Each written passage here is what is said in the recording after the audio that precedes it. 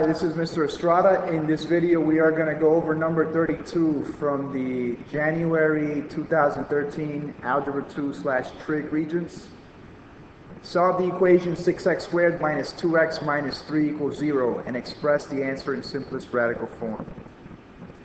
So in this video, I'm going to use the quadratic formula to solve for x. And this is the quadratic formula. It's not given to you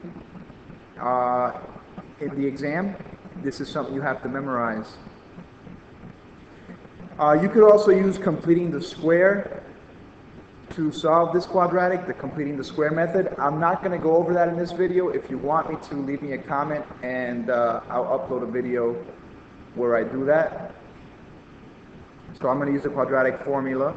And before I go ahead and use it, I have to make sure that my quadratic is in this form, meaning that it's set equal to 0, and it is. And now I'm just going to go ahead and label this A, label this B, and label this C. Now I'm just going to substitute. So I'm going to substitute for B, for A and C. I'm going to substitute for everything. And I'm going to get x equals this.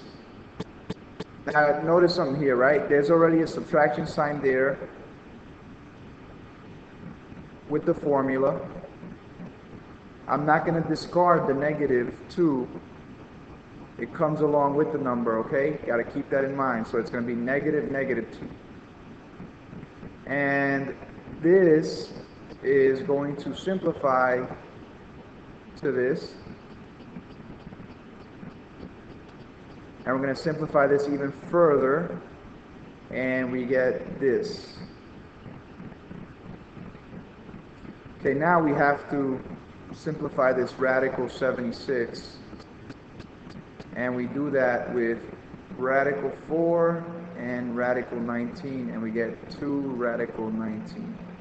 So this is going to be 2 plus or minus 2 radical 19 over 12,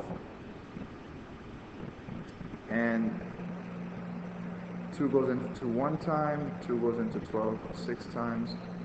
Same thing here. So you get 1 plus or minus radical 19 over 6. This is what x equals. So x equals 1 plus or minus radical 19 over 6. Okay, thank you for watching. I hope that helps. Take care.